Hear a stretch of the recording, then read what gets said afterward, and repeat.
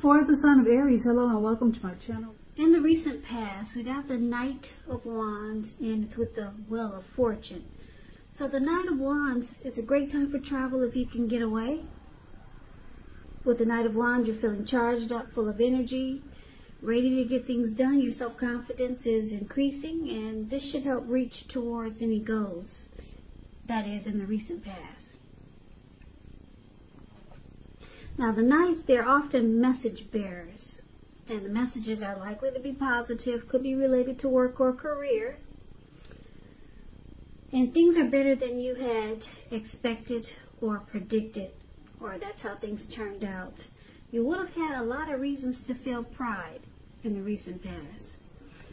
Now, it's with the Wheel of Fortune. The Wheel of Fortune is a card that reminds us that this too shall pass. Whether it's good times, whether it's bad times, it passes. If suddenly you find yourself sitting on top of the world, keep your perspective as that too, like everything else, changes. So live in the now, count your blessings, and just realize that much of life is really outside of our control, but even that's okay. Roll with any changes and think positive. So for the recent past, like I said, we got the Wheel of Fortune and the Knight of Wands. So it looks like you probably, you could have been dealing with someone that had a lot of in and out type of energy. Because the Knight of Wands is considered someone who's really fearless, brave. This person could be a Sagittarius, Aries, Leo, very confident type. Very confident. This Knight of Wands, it is known as a player. Someone could be a player here, really charming. And this person probably just didn't stick around. Now, because it's with the Wheel of Fortune, which actually means that this person could have been in a cycle where things were changing. And things were at a turning point, probably for you and this person. So it was kind of like, this connection was, it was kind of like gambling. You didn't know which way it was going to go. You didn't know if it was going to turn out to be really good, or if you didn't know if it was going to turn out to be bad. But the connection was transforming. It was in a cycle, and you just kind of like took a chance on this connection. So you didn't know which way it was going to go, but it was going, and this person, they were always excited to come toward you. Now that's the recent past. Now let's take a look and see what's going on for the present time. We got the Ten of Wands, and it's with the Nine of Wands. Now, the Ten of Wands, if you can see the picture of this card, this man, he's walking forward and he's about to fall backwards. So coming up in August, you could feel as though you're carrying a heavy burden. You may want to look hard at this and see if there are any ways that you might lighten your load, either literally or figuratively. I say this because if you look carefully, you could find that part of the burden that you're actually carrying, it belongs to someone else. So it's going to be important for you to try to pace yourself coming up in August, and try not to take on too much, because it's with this Nine of Wands, which is indicating anxiety and worry, being burdened and keyed up over concerns. The first and the best step is to often take a deep breath, calm down. Don't let things that you're worried about overwhelm you. Take it one day at a time, 1 hour at a time, if you can do so, because once again, at least some of the worries, they'll turn out to be imaginary. So try to get specific on what you're afraid of and pick it apart. Ask yourself, what is the true likelihood of the worry actually happening? Comfort yourself, and if you need help, don't hesitate to ask for it, because asking for help is the mark of a strong person. So coming up in August, it looks like there's something difficult. It's a difficult situation or a difficult connection that you're in. and it causes a lot of stress, and you feel like closing yourself off and become guarded. This could be, like I said, a situation, or it could be because you're dealing with someone that's causing you to feel this way.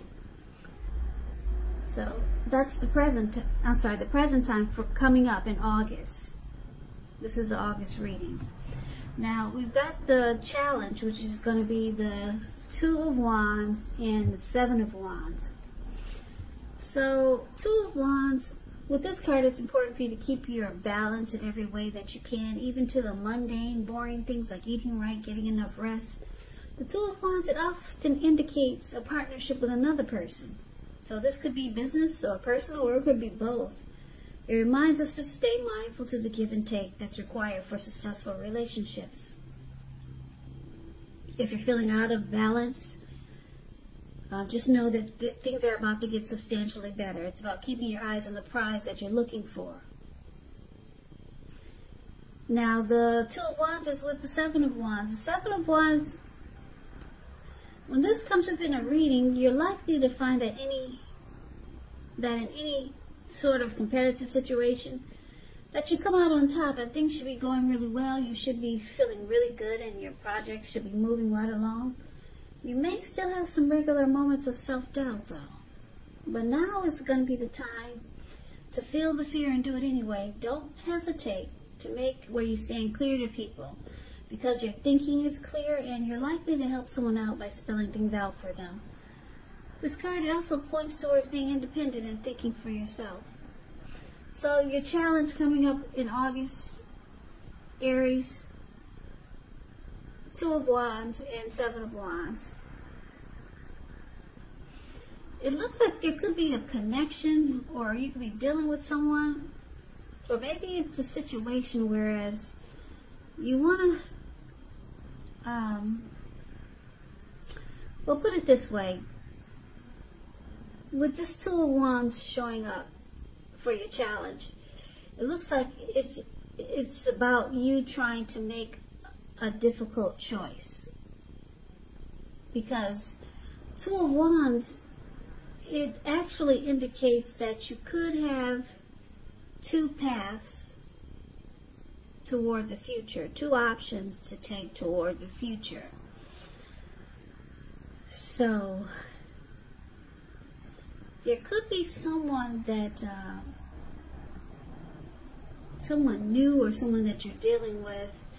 They want to, this person wants to kind of go all the way with you, because the Seven of Wands is about being the last man standing, coming out on top. So there could be someone new coming towards you like this. This person might want to join you on your path towards your future. But right now could be a difficult choice to make, because you got two options here. Maybe you're dealing with two people and you're trying to figure out which one. But one of them, or someone new, could be coming in and is going to want to be the last man standing. They want to come out on top. They want to beat all of the other competitors. So that's going to be a challenge coming up in August. Now let's take a look at the outcome. We got this King of Wands and the Ace of Swords. Now the King of Wands, it can indicate a man with hair on the lighter end of the spectrum. This person will want to be a mentor for you. The King of Wands is a very positive card in the tarot. When it does not represent an actual individual in your life, it signifies that people around you, they're supportive of you and they think really well of you. So you could be feeling ambitious, goal-oriented, and you have the will to accomplish whatever you have in mind. Now, it's paired with the Ace of Swords, which is about new beginnings of some sort in your life, possibly on several fronts. Sometimes this new beginning, it can be started by a separation of some kind. Could be from a job situation, maybe a neighborhood, a relationship. Just know that as anxiety producing as such a new beginning can sometimes be, underneath it all is really good beneficial energy. That's getting you to where you want to go. This Ace of Swords, it calls on you not to be afraid to make a leap if it's in our best interest. So your outcome, Aries, this King of Wands and the Ace of Swords. So it looks like there's someone that you know, like this King of Wands, or could be this person for this Seven of Wands, could be this person we just talked about that's going to want to be the last man standing, or it could be someone new, this King of Wands. So you could have a couple of people in your in the picture coming up.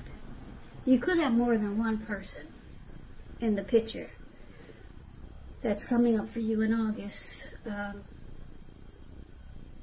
King of Wands is actually really good, though. This person, they have a lot of caring and protective feelings about you. And this person is going to be willing to work hard if necessary just to make the relationship work. So, because it's with the Ace of Swords, there's something that there's some type of separation that has to happen, though, before you can really embrace this supportive and caring person that's coming towards you. Maybe you're going to have to move your place of residence to be near this or close to this person, or maybe you have to cut out the person that you're already with that's not working so well. Some type of separation that has to take place, and then you get this great new beginning with someone that has caring and protective feelings towards you. Yeah, and this person, like I said, they will be willing to work really hard if necessary just to make the relationship work. So, that's the reading that I have for you, Aries. It's kind of like a general reading. I don't see any cups here, so it looks like these are either new people coming towards you, or, yeah, it's more so new people coming towards you. This person that's in the recent past is in and out type of person. It could even be them coming back. So, that's what I have for you. I hope this resonates.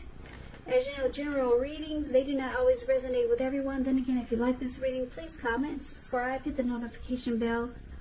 That way you'll be notified when I post my next reading. I'll also put a link below of the extended version of this reading where I'll go over how you both feel about the situation, what's in the near future for the two of you, how you see yourself, best case scenario, and what will happen between the two of you in the next few weeks.